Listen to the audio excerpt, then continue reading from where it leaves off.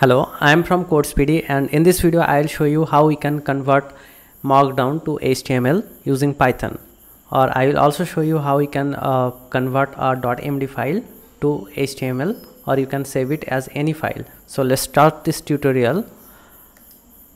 I will first create my main file. Let's name it convert.py, and we need to import this particular package that I am going to use, import Markdown.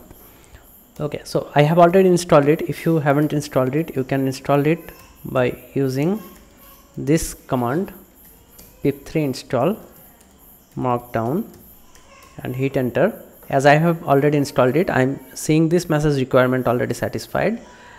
If it's not working for you, then you can also use pip install Markdown. It's totally depends upon your specific system configuration. Let's clear it.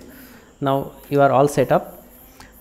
Now I will start with the most simple and basic method, that is a one-liner.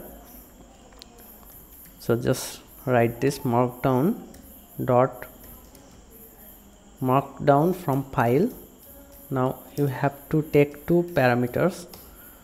Input, this will be our input file, so just name it input.md. From this file, this program will read the markdown, and I will save the HTML output by just like this. Just name it output.html. if you wish, you can also save it as .txt if you need it. Otherwise keep it .html. Now everything is done in this coding line. Now we need to create this input file. To make this tutorial simple, I'll just show you a simple example. Input.md. Let's start with a heading text. This is a heading 1. So this is nothing but h1. You don't have to write it. I am just showing it for this example. Now I will create a simple paragraph. I am a paragraph, and I will show you creating list item 1, list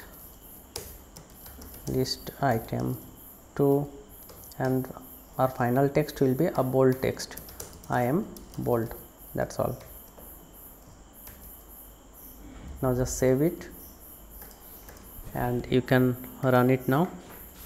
There is no error, and you can see a new file has been created, which is output.html. You can see this is the HTML file. Okay, you can also run this in your browser if you wish. It will show you the HTML file. So that's all for this one-liner. Now I'll show you how to take as input as a string instead of the file. So I'll create a variable first, markdown string. You can name it anything, and then I will create a string.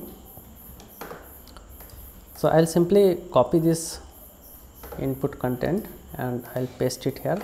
I don't need it anymore, so I'll delete it. I will also delete the output file. Now you can see this is our markdown string. I'll take this as input, and our output will be stored in this particular variable HTML string. Now I am going to use markdown method, and I'll take this as input markdown string. Now you can simply print it out to see if your code is working fine or not. Just print HTML string.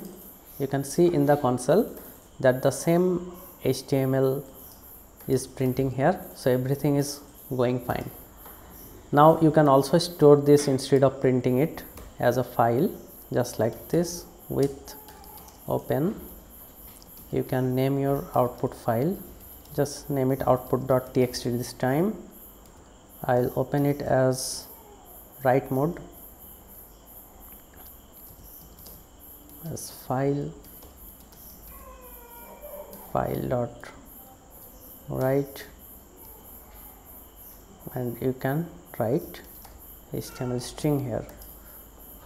Now save it. Now if I run this, you can see there is the output file and the same content is also here. So that's all for today, and don't worry about the codes. I have shared all the codes in the description box link. If you click on that link, you will find my written tutorial on this. If you like this video, don't forget to subscribe this channel. That's all for today.